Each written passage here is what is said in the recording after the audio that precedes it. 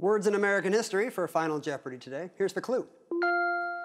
The 1890 census reported that the unsettled area has been so broken into that there can hardly be said to be a this. 30 seconds. Good luck.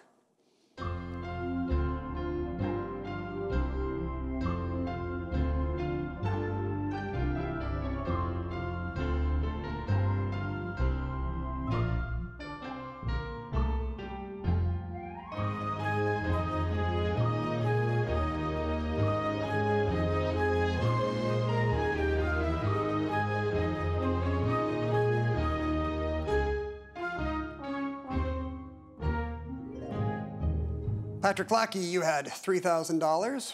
Which word did you come up with?